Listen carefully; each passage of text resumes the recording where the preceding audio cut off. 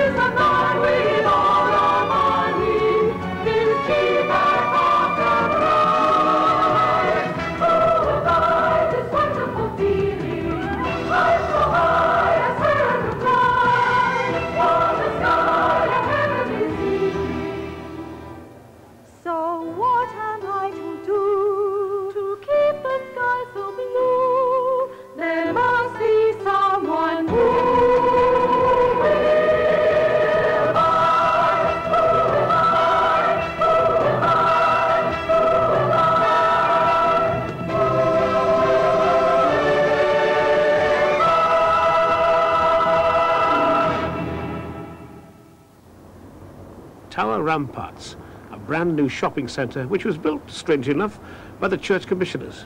The church, you see, is amongst us in ways we would hardly expect. The very name, Tower Ramparts, suggests something much older than late 20th century property development, and quite rightly so, because Ipswich is a very ancient town. This is the head of the River Orwell, the nucleus around which the town has grown. Ipswich is here because it forms a vital link in the trading route between Northern Europe and the English Midlands. It has been so from the Stone Age to the time when the docks were built to connect with the road and railway systems. So, in a way, the people of Ipswich have been a barometer of Britain's success. Wealth in Ipswich comes when Britain is trading well, and that's why much of the best architecture in the town derives from times when the British economy was flourishing. Of course, every town needs its civic buildings from which it can speak to the people.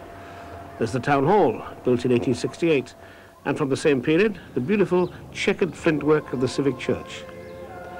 It was the thought of speaking to the people which became the basis for tonight's programme. We've seen the shopping centre that belongs to the church.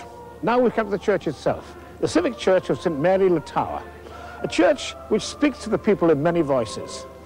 Two of those voices are particularly famous. Listen to this.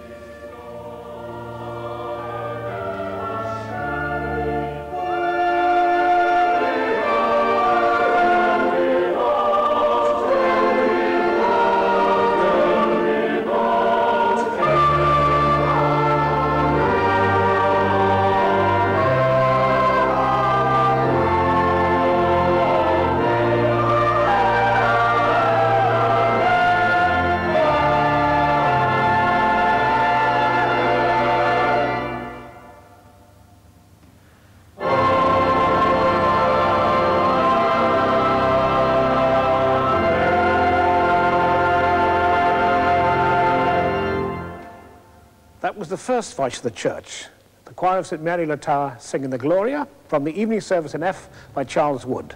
We'll hear both of them later. Now for the second voice, which has been called the loudest voice of the church, because it reaches out from the church tower to the people. Listen again.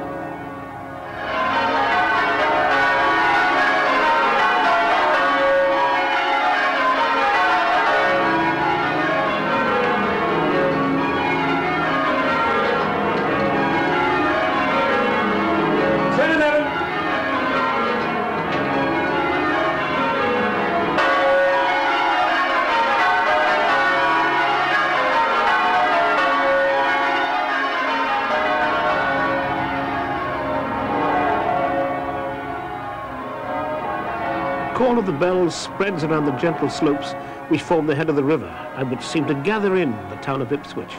It's a call for everyone to hear. The voice of the church which speaks at once to the whole town and to every individual person within it. Nobody knows better than the church that a community consists of thousands of individual people, each one of whom is different from all those around him. And yet there's one thing in which all people are the same. People, as the song says, need people. And here to sing it from a vantage point over a shopping precinct in the heart of the town is James Smiley.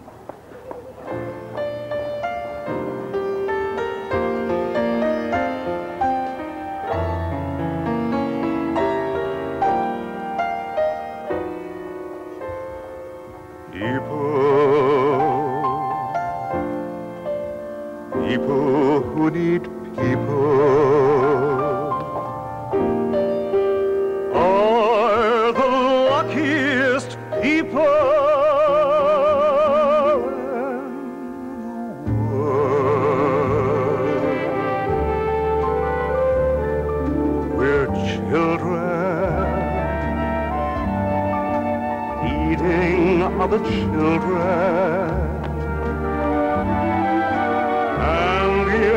letting our grown-up pride hide all the need inside, acting more like children than children. Lovers are very special people. They're the luckiest people in the world. With one person, one very special person, a feeling deep in your soul says you're half.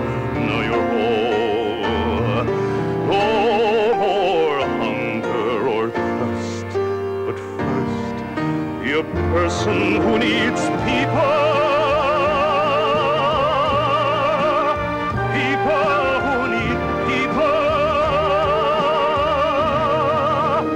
are the luckiest people.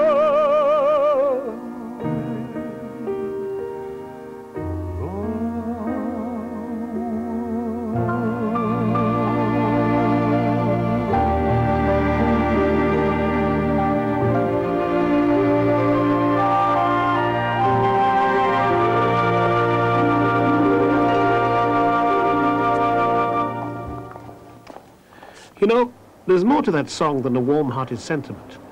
Take the people, for instance, who visit the Tower Rampart shopping centre. It's bright, it's new, it's fun. It's a commercial palace, and as we said before, it belongs to the church, so it must be a good thing. And so it is. Most of us will come in here and take advantage of everything it has to offer without giving it a second thought. But there are people, you know, for whom all this is an unattainable prize, glittering though it may be. We've got to remember that for every person who's upwardly mobile, there's almost certainly somebody who's going down. The truth is that we need them as much as they need us. I found out more about this when I visited a branch of the YMCA, tucked away in a residential street. Had it not been for the notice board, it would have been easy to miss. But it was in here that I learned how the best of us can help those who are not quite as lucky. With me is Ashley Seaborn, the manager of a very interesting scheme which the YMCA is running here in Ipswich. Ashley, the YMCA isn't an institution you normally associate with education, and yet it's part of your scheme, isn't it? Yes, the public image is one of the YMCA involved in leisure pursuits and accommodation. In fact, the vocational educational aspect is very much a historic one. It grew out of the 19th century, Christians' concern for the welfare of people exploited by the masters of the Industrial Revolution. And George Williams was the founder of the YMCA. He worked with drapers' apprentices back in 1840. And from there, it's grown into an organisation which very much cares for the spirit, the soul and body of man and the environment in which those needs are met. Because caring is very much part of the project you're into now, isn't it? Yes, we have a large workshop which takes in caring skills, youngsters that are interested in working with elderly people, handicapped, or toddlers. But in a lot of cases, youngsters have a desperate need still for training with numeracy, literacy, planning, problem solving and communication.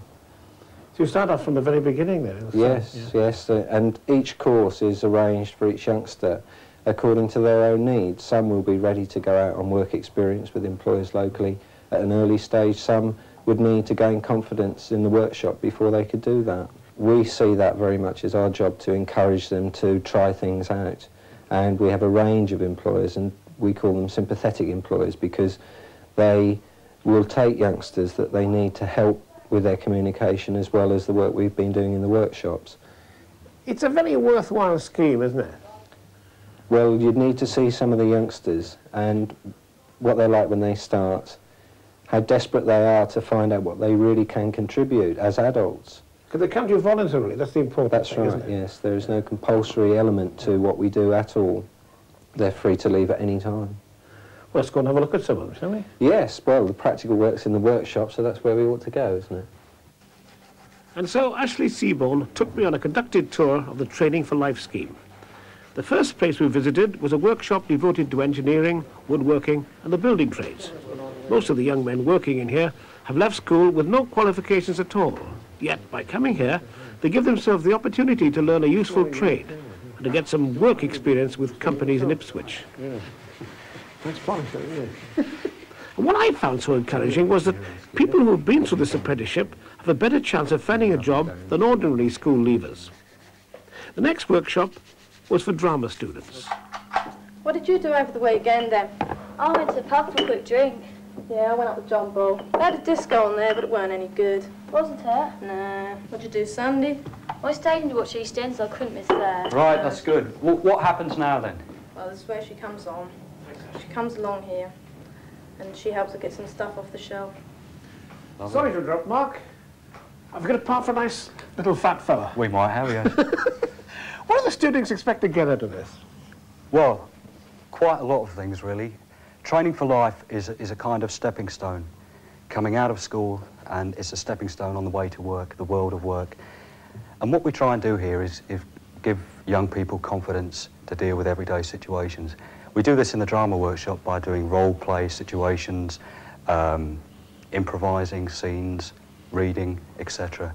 But, and really, the workshop itself is kind of run by the young people who are up here at the time. So it's very much about group work. But here, we have 3 other workshops, and they are retail, community care, and craft and design. It was in the craft workshop that I found I could relate very closely to what was going on. The people working in here were in communion with one another. Each was building up not just his own, but everybody else's self-confidence. There was a warmth and understanding between Cathy, the tutor, and her students, which was, if you like, an act of faith in humanity.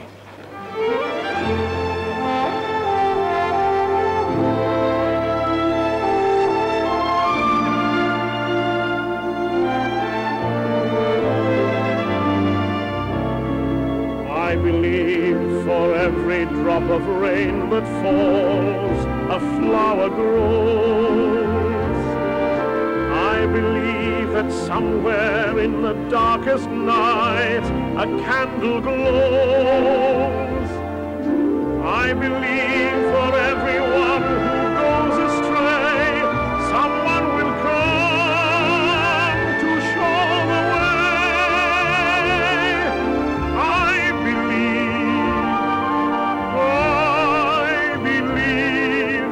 I believe above the storm the smallest prayer will still be heard. I believe that someone in the great somewhere hears every word. Every time I hear a newborn baby cry, or touch a leaf, or see the sky, then I know why.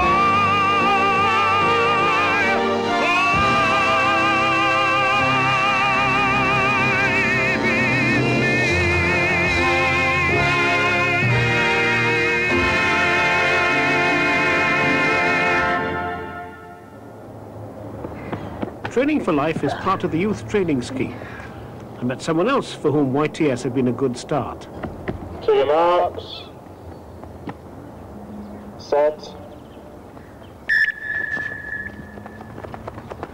I found him on the Northgate athletic track. His name is Austin Solomon.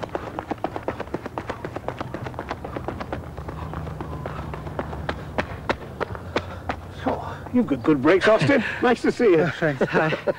Now, two wonderful things have happened to you in your short life. I mean, you were the junior 200-metre champion, weren't you? Yeah, well, 2 years running. Then last year I came there second in the county and second in the Eastern Counties as well. And anyway, that's the second thing that happened here to you. What was that? Oh yeah, I met this girl called Gabrielle. She came up here, well, she joined our group while we were training. And I thought, yeah, she's a bit all right sort of thing. And I started talking to her, and I found out I could talk to her about God and everything, and she could talk to me about it. And I know, we just found out we could just talk to each other. You get some people you can talk to and they sort of turn off or whatever. But with her, I could really talk to her about it. Don't feel as self-conscious. That's right, yeah.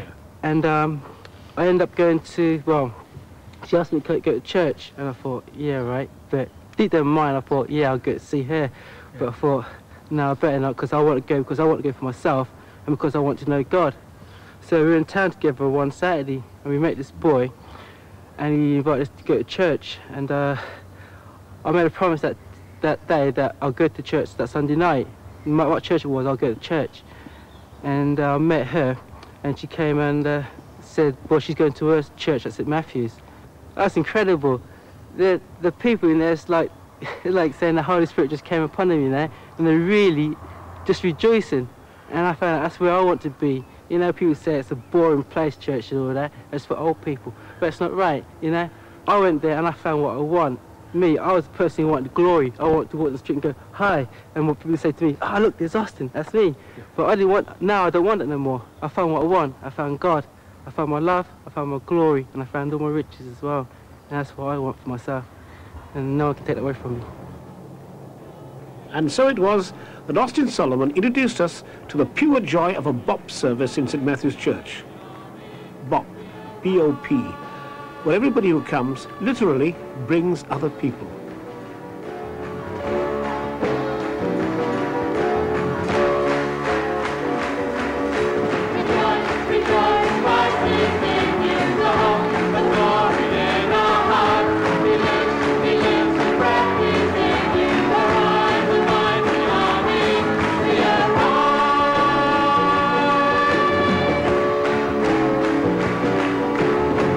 Now is the time for us to march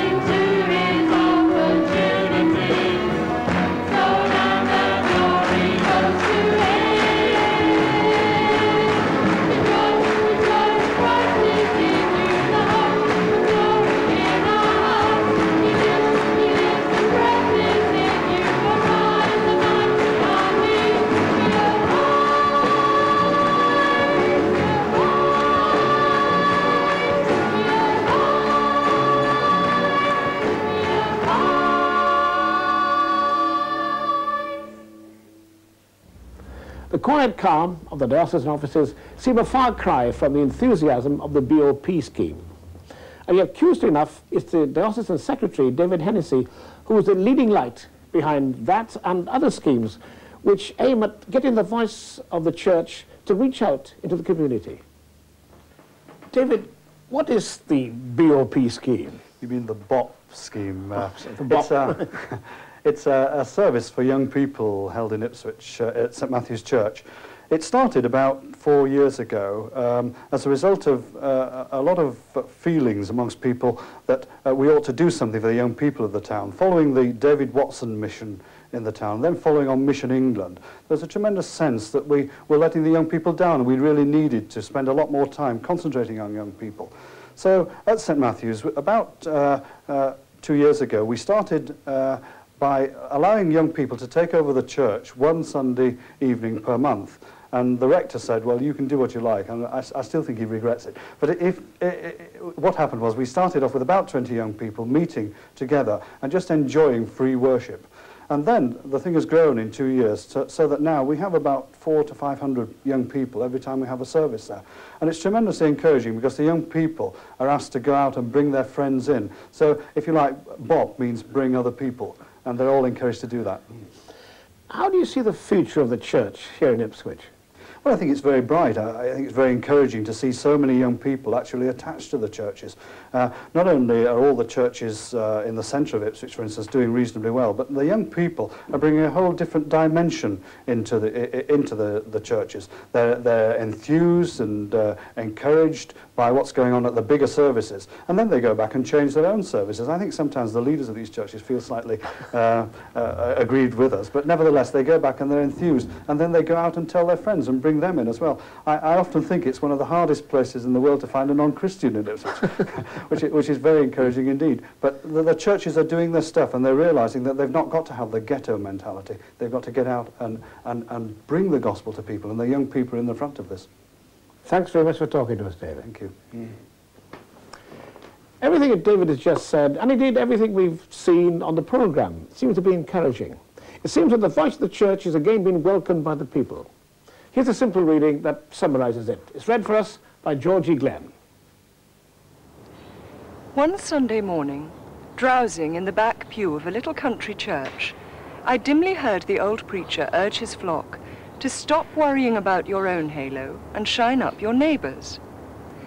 And it left me sitting up wide awake, because it struck me as just about the best 11-word formula for getting along with people that I ever heard. I like it for its implication that everyone in some area of life has a halo that's worth watching for and acknowledging. I like it for the picture it conjures up, everybody industriously polishing away at everybody else's little circle of divine light. I like it for the firm way it shifts the emphasis from self to interest and concern for others. Finally, I like it because it reflects a deep truth.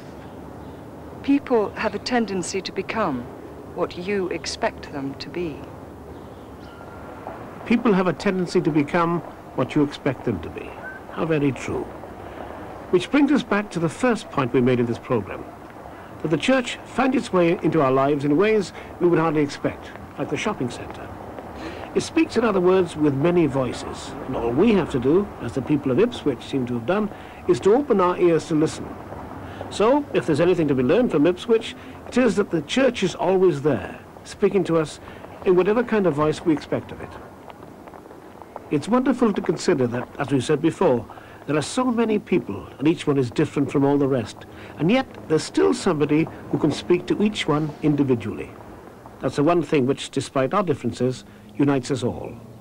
So it seemed fitting to join with the Olive Quantrill Singers and the choir of St Mary Le Tower to sing Onward, Christian Soldiers. Against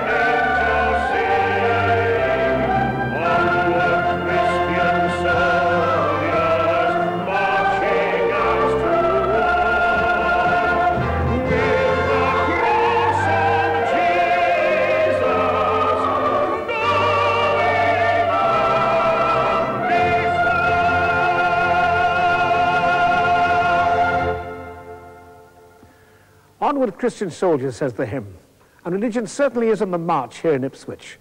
Happily, as David Hennessy said, it's attracting more and more young people. Next week, highway goes to Rochester. I'll see you then.